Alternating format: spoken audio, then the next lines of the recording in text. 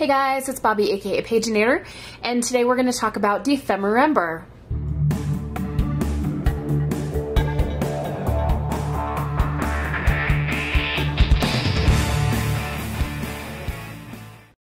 If you're not familiar, Dephemerember is a December daily or kind of daily ephemera making celebration. This is the third year of it, and it is hosted by the amazing Louisa Heinzel from Louisa Heinzel Junk Journal Art and Barbara from 49 Dragonflies. And this year I am way behind schedule. December is super busy for lots of reasons, but I have managed to get some things done. So I'm going to be showing you some of the things that I have done so far, and then we're going to be making something in today's video. So the first thing you can see is my very large 3-ring binder journal here. We've got some Tim Holtz fabric, and Effie, who is the creation of Louisa and Barbara. He's kind of the mascot of Dephemerember this year. We have a title right here that says Dephemerember and then 2023. And then behind Effie we have some gorgeous paper that has been coffee dyed and has some gold on it. I got from an Etsy shop, and I wanted to use something in a project of my own instead of putting all of it into journals that I'm giving or selling to other people. Inside the binder we have a pocket. Now this is also done with fabric. This is Tim Holtz fabric too, I believe. And in the pocket we've got this prompt folder. Louisa and Barbara did little freebies and stuff to help you make it, and there is the prompt list, and it goes right in this pocket right here. And then there's another pocket with, we've got some tickets and things and little bits. I can also add some notes there if I want to do some planning ahead, etc. And this just closes like this by tucking in here. The other thing that I have in this pocket is a 3-hole punch guide. Barbara and Louisa are doing theirs in a smaller size binder with 6 rings, and I didn't have one of those available to me, so I am using a regular size 3-hole ring binder, and this is creates the need to have very large pages. And just as a heads up, as I am filming this, I'm also trying to watch the NFR. It's the final round, round 10, and if I interrupt this to go watch it, my apologies, but this is like my favorite sport and like the world championships, so I'm being distracted currently by a bareback ride. Nice. My brother used to be a bareback rider. He rodeoed in high school and college, and it's one of my favorite events in the sport of rodeo to watch. Okay, back to Dephemerember. We were asked to make a door, and then later in December there's going to be more to add to it. So I don't know if what I've made is going to work with that, but I can always just make another door. And I had this printable that I got from Louisa's shop, and I printed it twice, once large and then once smaller. And so the whole page is the big version, and it's mounted on black cardstock. And then we have the smaller version also mounted on black cardstock, and this is a pocket. And this is a pocket here.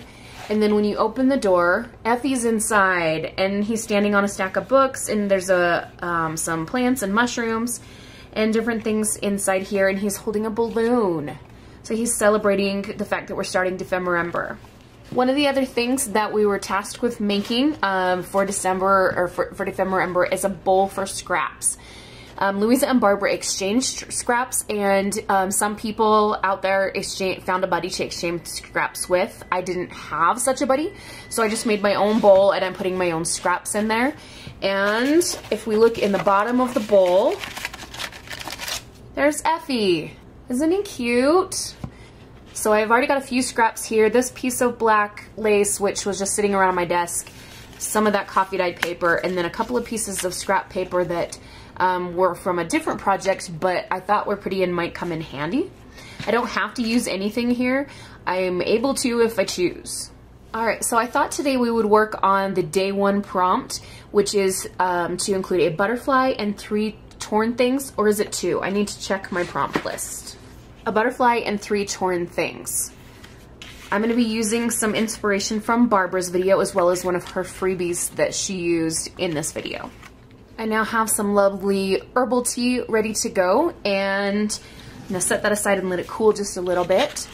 And I've got some butterflies. Now this, as a single big size butterfly, is what Barbara used, and it is a freebie that she offered in her shop. You can find it on her Ko-fi page. However, I decided that I wanted a bunch of smaller butterflies. I think I'm gonna use 5, but I printed 6 anyway, just in case, because with the idea that I had, I might ruin one. Actually, it's highly likely that I could ruin multiple butterflies. So we're gonna start by just cutting, or separating the individual pieces here. I don't have to be exact because with what I'm going to be doing, we do not need super fussy cutting at this point.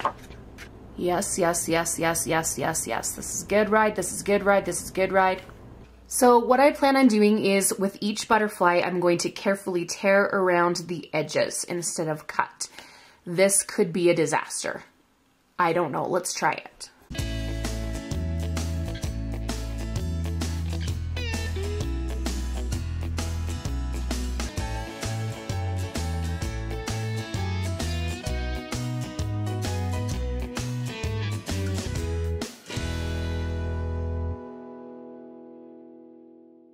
One down, 5 more to go. I accidentally tore off that bottom extra bit, so I might, depending on how the others go, just rip off those pieces on both sides. Let's try the rest of them.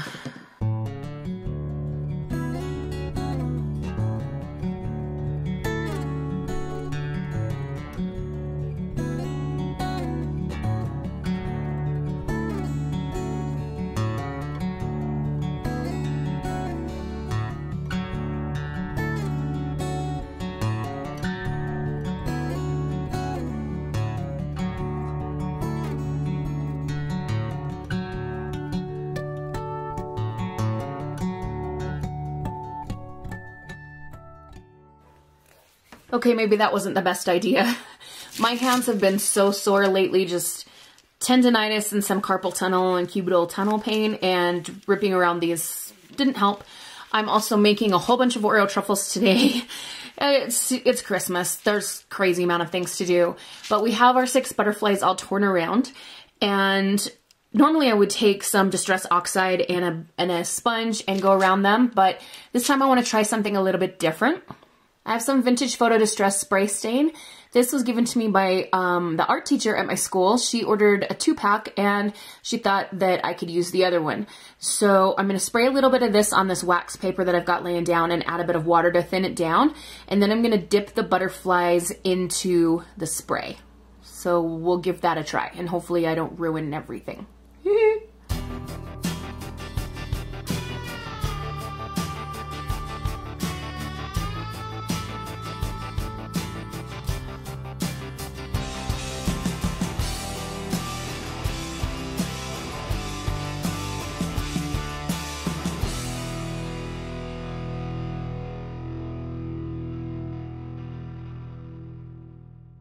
The butterflies are off drying right now and my fingers are nice and stained, so that'll be great for church tomorrow.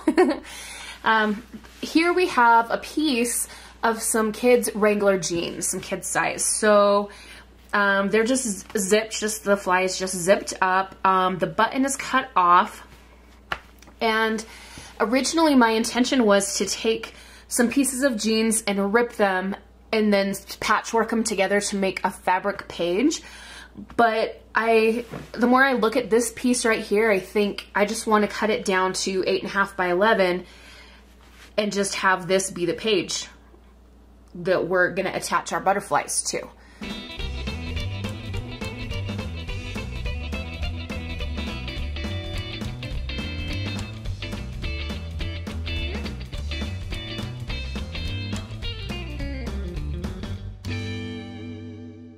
Now we need to mark where we're going to punch the holes.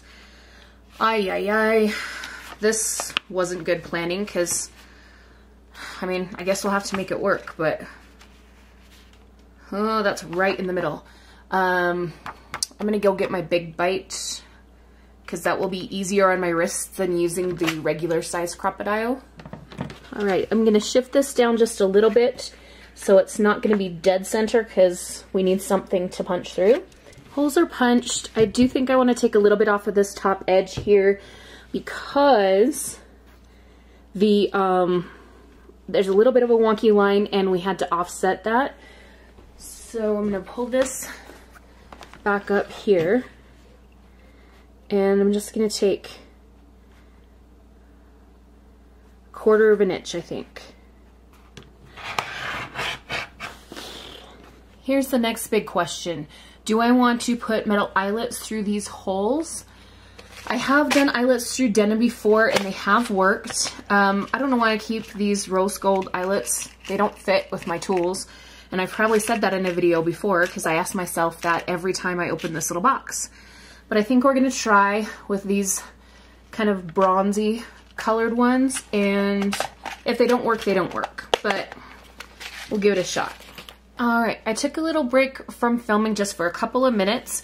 I wanted to make sure the butterflies were dry, so I used my little heat tool. And I also found a strip of the fabric that's on the inside of the Dephemerember journal, and I just cut 5 little scrappy pieces. I don't know if these will end up in the finished page or not, but we've got those.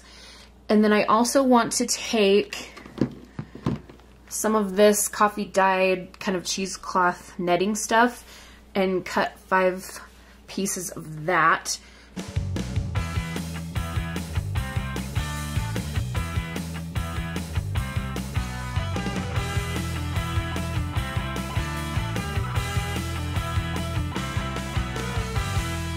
Alright, so I'm not sure how I can incorporate these little guys because I need another torn thing. It's supposed to be a butterfly and 2 torn things.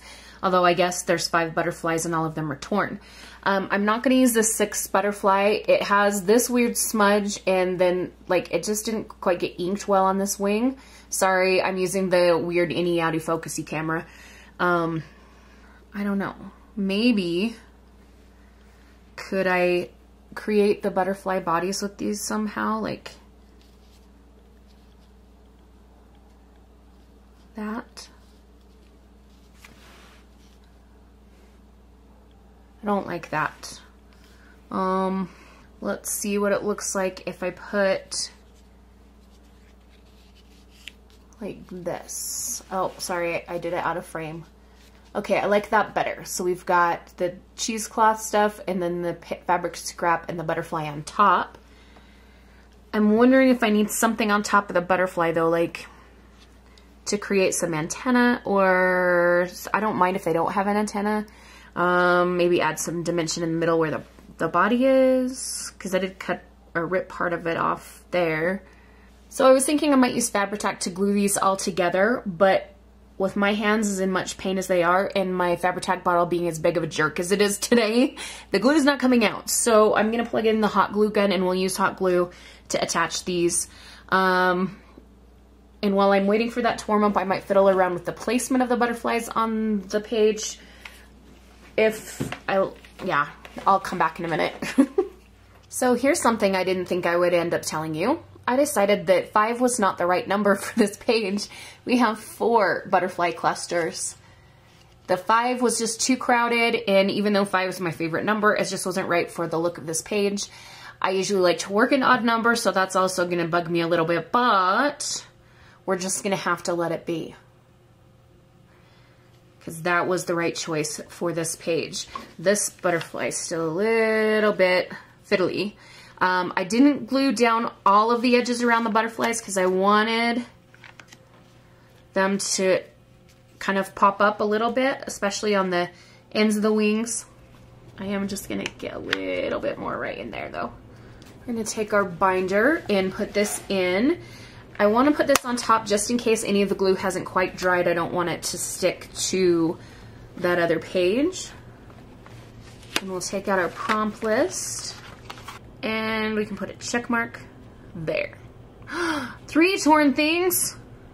There. I just ripped a piece off of the netting underneath one of the butterflies. I forgot it was 3 and not 2. But you are my witnesses. I did tear that piece of netting. And look, I'll do it again just in case you need to see it. Look, that's torn again too. So we made it. We made it. The next prompt is salvaged birds. I honestly don't know when I'm going to get around to this because Christmas season, super busy, but that is okay. It doesn't have to be done on schedule. I would already be in big trouble if it did. So that's going to be it for this video. Have a wonderful, magical, and bookish day. Happy reading, crafting, or journaling. Adios.